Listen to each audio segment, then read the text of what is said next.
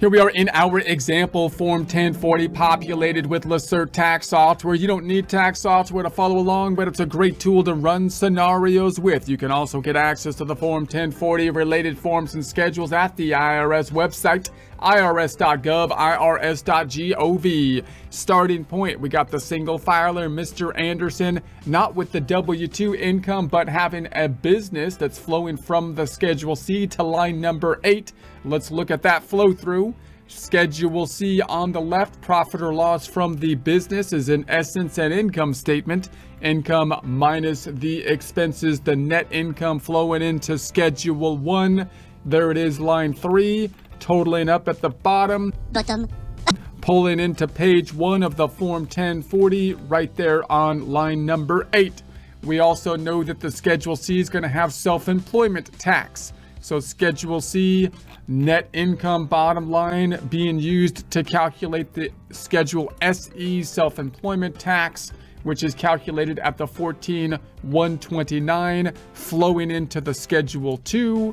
There's the 14,129 here, which is flowing into the 1040 page 2 with the tax, not the income tax here, but the self-employment tax, Social Security and Medicare. We then know that half of that amount, going back to the Schedule C, we've got the net income being used to calculate the self-employment tax on Schedule SE.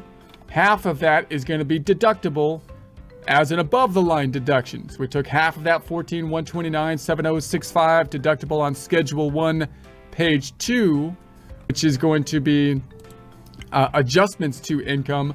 There's the 7,065 flowing into the Form 1040, and we see it here on line 10, bringing us down to the adjusted gross income of the 92,935, standard deduction, which is a standard amount for the standard deduction, whether business or not. And then we've got the qualified business income deduction. We're reliant on the software to calculate that for now, and that gives us then the taxable income 63,988. We're mirroring that over on our worksheet over here, 100,000 pulling in from the Schedule C. Adjusted gross adjustments to income gives us the AGI standard deduction. Business qualified business income deduction gets us to the 63,989. We're $1 off. That's okay. Page 2, calculating the income tax, 9,692 plus the self-employment tax gets us to the total tax, 23,821. We're going to imagine that we made payments of 30,000, bottom line 6,179. Okay, so now let's imagine that we go to the Schedule C over here, and we're going to go into an example of disposing of business property.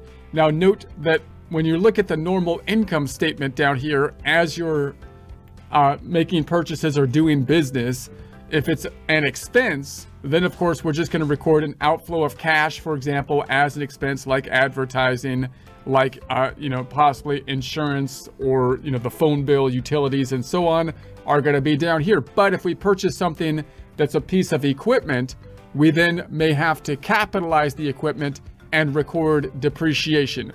So let's first look at that, and then we will say, well, what if we dispose of some of that equipment? Then we might have a gain or loss on the disposition, and that's where our main focus is now.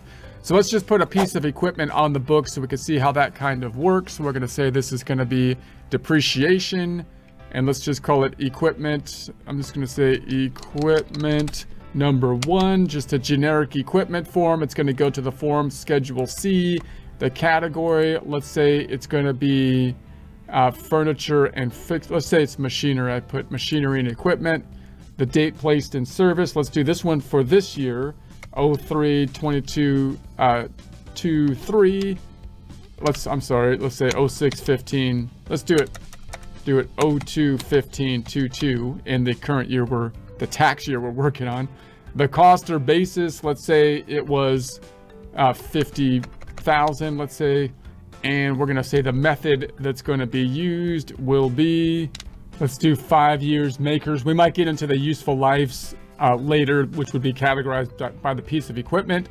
But right now I'm just going to do this for an example so we can look at the disposition of an equipment. So I'm going to say this is going to be makers 5 years. Is that what I picked? 5 years. That's the auto limits. I just want to say makers 5 years office equipment. Let's do that without the auto limits. And then when we calculate that out, it's going to be pulling over here. Now notice it's going to be it took some special depreciation. That's why it still pulled the full 50,000 here, but we didn't pull it in by just putting it on the Schedule C as just basically an expense right off the bat, but instead still had to capitalize it and use the depreciation rules, which still may allow us to depreciate it all in 1 year. So in other words, if I go back to this depreciation schedule here and I look at the regular view, this is our depreciation. I know it's a little small, but you've got the date acquired, the cost or basis, and then it took the special depreciation allowance of the 50,000, which is why it's still basically giving us the whole thing as if we just expensed it in the current year.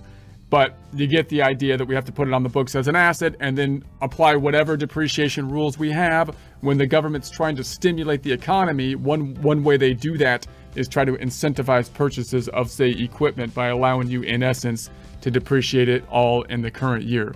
Okay, so now let's imagine we put something on the books for the prior year that would still be depreciating in the current year. So I'm going to go back on over, and let's imagine that I have another piece of equipment.